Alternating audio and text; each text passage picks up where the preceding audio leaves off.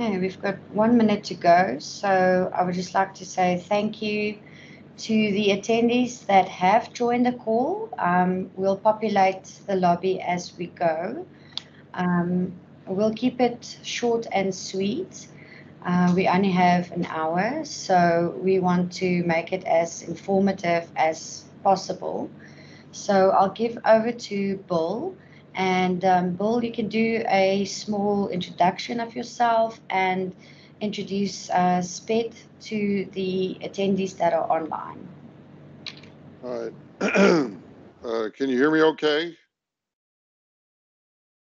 100%. Right. So I'm Bill Beazley, and I'm Executive Director of the Society of Piping Engineers and Designers. And I'd like to thank Chempute for hosting the second of two seminars that we're offering to engineers and pipers in South Africa.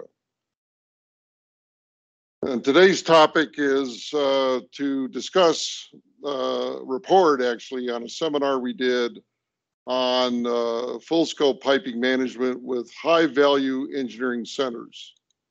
And I'm first going to introduce why SPED cares about high value engineering centers, what the seminar find, and then I want to talk what our findings were, and then talk a little bit about the impact on our professional piping designer level 4 certification program will be. So, and what we might do next. So why does SPED, the Society of Piping Engineers and Designers, care about high value engineering centers? Well, we certify piping skills, and our highest level skill, as we'll discuss in a minute, has to do with piping leads. So we want to know what piping leads in today's environment have to know to manage piping work where HVACs are involved. I'm sorry, is somebody asking a question? So there's 4 levels. SPED is a certification program for professional piping designers. It's 4 levels. It's level 1 is basic. That means you're properly trained for routing pipe from nozzle to nozzle. There's an advanced level, which means you can organize and quality assure work. Senior level, where you can do equipment layout to be easily piped. You know, it's positioning, elevation, separation, orientation, and so on. And then a piping lead, where you are expected to be able to manage, estimate, and assure full scope piping work. We qualify these people through testing and acceptable levels of experience. All our criteria for these levels is managed by a PPD advisory committee, which are made up only of certified PPD level 4 members. It oversees PPD certification, and it's the owner of recommended practice 01, recommended practice for assessing piping designer baseline skills and competencies. And it is the recommender of changes to PPD certification program. It recommends it to the board, of course. And currently we do have a published levels of competence. I won't go into them in detail, but it starts out as a learner and ends up with a licensed professional. So what is PPD level 4 in particular? It's the highest skill level in the PPD certification program, and it's intended to document full scope piping lead experience and knowledge. It requires a passing grade on PPD level 4 and one grade below, which is level 3 exams, and 20 years experience acceptable to the board. We use recommendations from people who have observed that work to validate the experience. Now, we've tested in several areas. First of all, we assume that the PPD level 1, 2, and 3 skills are already present. So the remaining areas we look at are planning and bidding, executing lead tasks, and management and metrics. And in the planning and bidding area, there are things like plant design tasks, costing, staff planning, scheduling, statement of work content, and IT support. That's scheduling computer support for a project.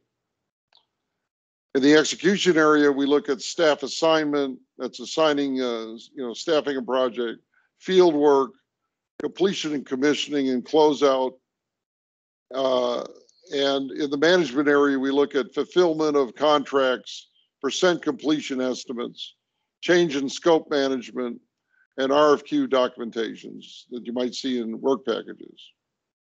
I don't have time to go into all these requirements because I want to hit the impact of a high value engineering center on all these assumed and certified skills. To assess the impact of high value engineering centers, SPED sponsored a seminar in November of 2021, and it was co-hosted by myself as executive director and head of the Houston chapter, also by Bruce Fraser, who's a SPED director and Calgary chapter president, and Ron Walden, who is the PBDAC chairman, representing the Midwest chapter, and he's actually a president emeritus of the society. We had several SPED officers in attendance and a lot of participants. And the link to this seminar is available, should be available soon online. The distinguishing characteristic about high value engineering centers is it's a disciplined resource designed to supply a majority of engineering hours physically remotely from the legally responsible engineer in charge for the project or project discipline. And the idea is to do it at a reduced cost to the clients, and that means typically this HVAC is located offshore. So the business case is you add value through specialized expertise at a lower total project cost. Though all overall hours may increase, the blended rate is such that the upfront savings on engineering costs, there's an upfront savings on the engineering costs for the project. Now, the thing to understand here about HVACs, and I've made this point and everyone else makes this point, is engineers and designers rarely work at the job site. Some do, but most of the really intense plant design is done offsite and sometimes and almost always away from the client's office. So almost no one works at the job site. That's the last mile, the end mile of the work. Traditional work, the EPC team is located close to the job site and the client, typically with a client representative embedded in the engineering office. And local offices and other nearby locations offer surge capacity with oversight from the main project office. However, in HVAC centric work, a portion of the EPC is located remotely from the client in the home office. Typically, a majority of the hours are moved to this remote office, and it works under the supervision of the project office, which is closer to the client. That means you have to oversight by statement of works, visits, deputies, telecoms, Zoom calls. It's quite difficult, but it can be made to work, as we'll see. So does it work? Yes, but it means piping leads have to do a lot more work. And that was our findings of the seminar. Despite the complaints of a lot of angry piping designers in client-centric cities, you can make high-value engineering centers work, but there are a lot of challenges. First of all, vetting is critical. We'll talk about these in more detail. It's 24/7 management. It's difficult. You have to have a liaison, serve as a voice of the customer. You got to set the right expectations with management. There are cultural languages difference, and the site and the client remoteness is always going to be an issue, and there's a lot of head office strain. So let's look at these in more detail. First of all, vetting is incredibly difficult. Resumes are not definitive, and sometimes these remote offices, their declared capabilities are, how should I put it, aspirational. So the issue is, how do you qualify these offices and qualify personnel? You have to look at their work history. And I'll talk about it a little bit. Some knowledgeable liaison has to interview them and get a sense of their knowledge of the equipment we're dealing with. And sometimes they try to bring some people from the HVAC center to work on the feed if that engineering company is fortunate enough to have the feed work. It does put a greater burden of proof on the HVACs to prove their capabilities.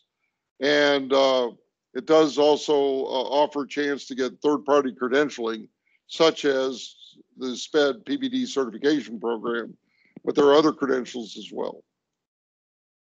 Another finding is that management is more difficult. There has to be a correct division of responsibility in the project statement of work. Then also, there has to be a sense of scheduling and progress reality. You have to have a way to validate local progress. With this greater division of responsibility, you have to budget increased hours for liaison personnel. And there's a greater dependence on explicit work packages at a more granular level. Another finding is this important role played by a liaison. The issues are you have someone has to supervise and check and mentor distant staff, and almost all checking is going to be done through the review of electronic documents. So the liaison serves as a proxy for managers and engineers who are in turn answering to the client and other stakeholders. That could include, for example, regulatory jurisdictions. So the liaison also does local interpretation of work instructions. Somebody tells you how to do something, the liaison makes sure those instructions are clear to the actual person performing the work.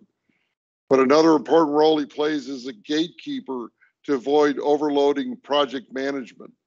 If too much checking goes to the main office, these overburdened managers just can't deal with the strain. So, and finally, the liaison serves as the voice of the responsible engineers and managers on quality. Make sure that nothing of low quality gets forwarded on to busy managers and engineers. Another issue is this setting the right expectations with clients. Most people have told me there's a fallacy out there that there's one team. A 24/7 work means that remote teams are almost side by side. That's not true. There could be a lot of coordination, but it's done through an intense amount of very explicit work instruction and a lot of intensive checking. And remember, of course, liability does not assure responsibility. So how do you answer those expectations? You have to budget high, clients have to understand you have to have higher liaison hours and increased work on planning and checking. And that responsibility falls to the responsible engineers and managers. Another issue is culture and languages differences. There are some cultural differences in whether people self-check and are responsible. There are language problems, understanding explicit instructions. That's where the mentoring and gatekeeping by the liaison officers, the liaison staff, will continue to push responsibility for checking down to the designers and engineers in the HVAC to make sure their work meets the required standard. And those explicit instructors have to be enforced by liaison. Another issue is the remoteness, just the complete remoteness from the site and the client. These remote offices often have never experienced the site, but before that goes too far, remember that very few people today are allowed to visit the site anyway. So almost all of us are dealing with information that from scanning or other information brought from the site and from the client. But there's often unfamiliarity with the equipment itself. People are assigned to the project, they've never worked on a particular kind of equipment, and that's not detected until a lot of their work is done. And they're out of touch with the client. They're not in direct client contact. So the liaison has to serve as the voice of the customer in these remote offices. And he has to vet the staff on the particular equipment and the site practices that we're contending with. There's a tremendous strain on the head office There's extended hours for meetings, and informal work assignments like running over and telling somebody to do something is almost impossible. So that means management hours have to span shared staff hours in HVACs. You have to have some overlap there. And there's a huge demand on making your work instructions explicit and clear. It's like writing a statement of work for every task. So what does this mean to our level 4 requirements, which is why SPED is involved in this issue? It's clear to us we're going to have to differentiate high value engineering centers and co-located project division of responsibilities. We're going to have to make that division clear to our lead people and test for that. Also, we're going to have to include more requirements for vetting, more attention to vetting of staff. How is that done? We're going to have to define this liaison role more clearly, perhaps more clearly than I've done it today, and have a greater impact, emphasis on work packaging. I should say work packing instead of work packing. It should be work packaging at very low levels of granularity. It's very difficult to do. It can be taught, but it's very difficult to do. And then we're going to deal with a lot of schedules with overlapping work days. So here are the takeaways from today's seminar, I hope for you. When the sun never sets on a project, the sun never sets on its management. So for every responsible engineer, every task becomes a contract, and it has to be that explicit. The liaison at site at the HVAC is the voice of the customer, but also the gatekeeper of results.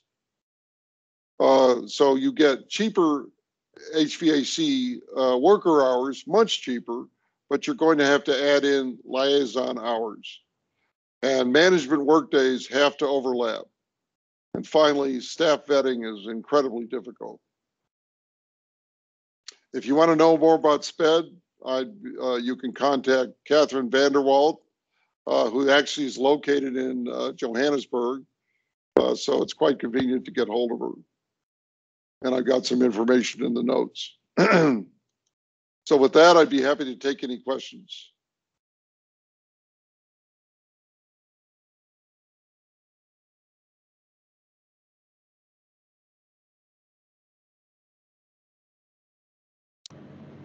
Yeah, so we can add questions to the chat, or we can just ask Bill directly if there are any questions.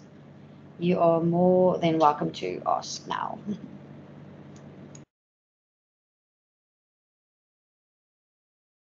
Hi, Bill. This is Werner here from Chempute. I had a quick question for you. It's how does a remote HVAC office prove that they are able or fit to be able to conduct the work requested? Well,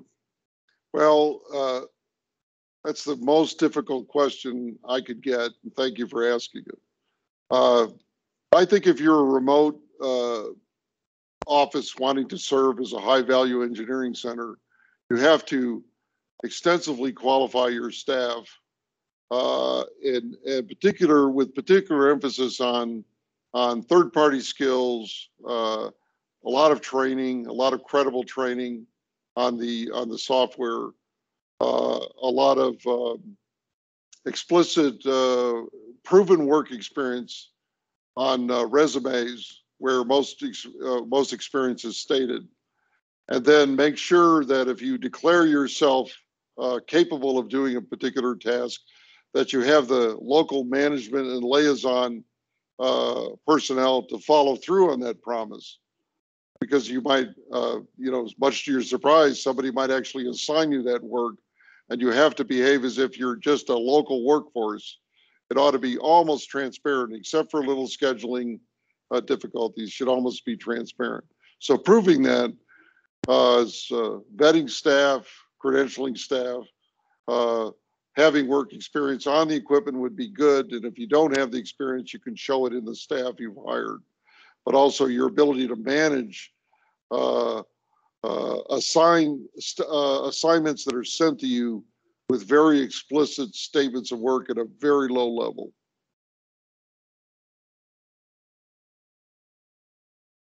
Okay, Bill, I see there's a question in the chat box from Paul. Can you access the chat box?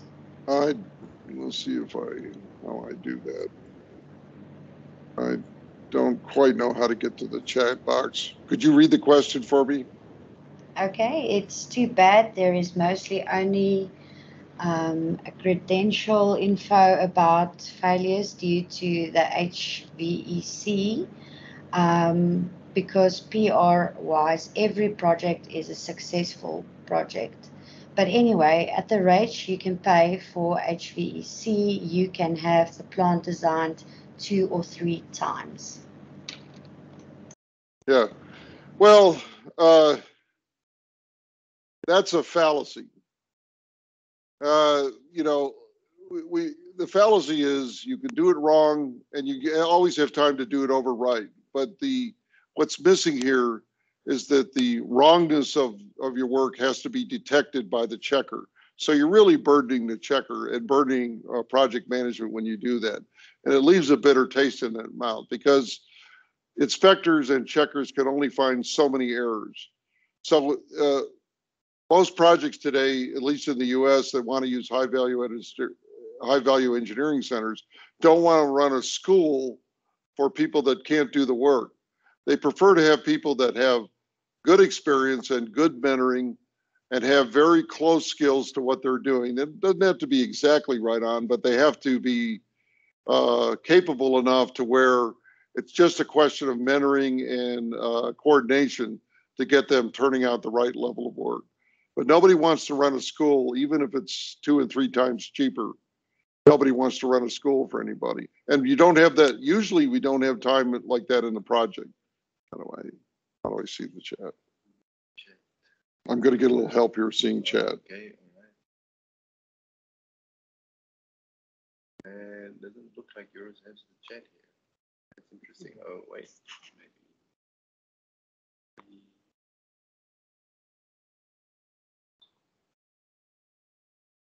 Doesn't have it. Sure.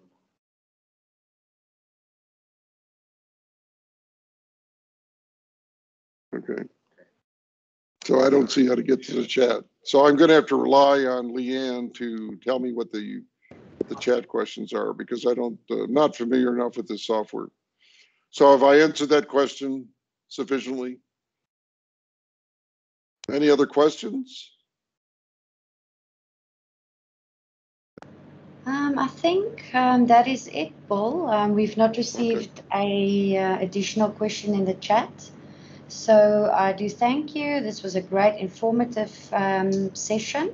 So if there are any additional questions, you can route it to us here at Chempute or directly to Catherine, and then we can just distribute it to Bill. I see we've got Reino typing, so I'm not sure if that is a question. We'll just hang on a little bit more before ending the call.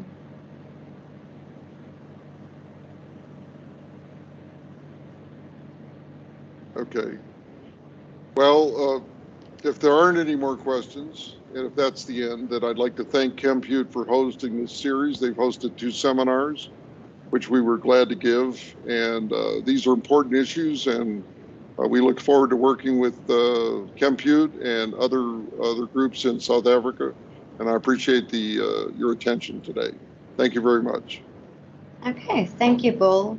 And thank you for everyone for joining. We'll share the information once the call drops. Yes, so we will be sending out the slides. Yes, we will. Okay, thank you, everyone. Have a good day. Bye-bye.